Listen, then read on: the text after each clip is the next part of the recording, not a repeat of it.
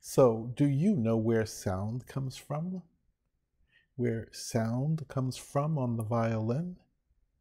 What I mean by that is, have you ever wondered how the sound is made on the violin? Oh no, I don't mean by using the bow.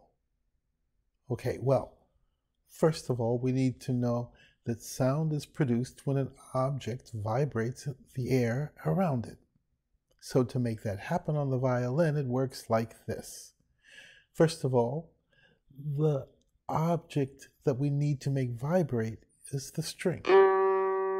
We do this by plucking or bowing it, and this makes the bridge vibrate.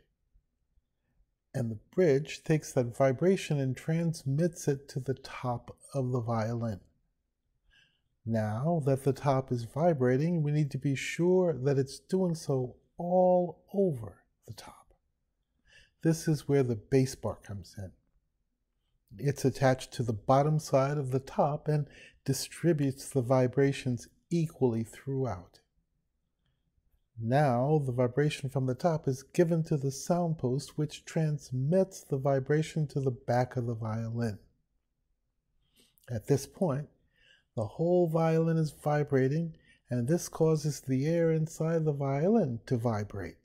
And as I said at the beginning, this creates a sound. Now, to get this sound out of the box, to get it out of the interior of the violin, the sound goes out through the F holes.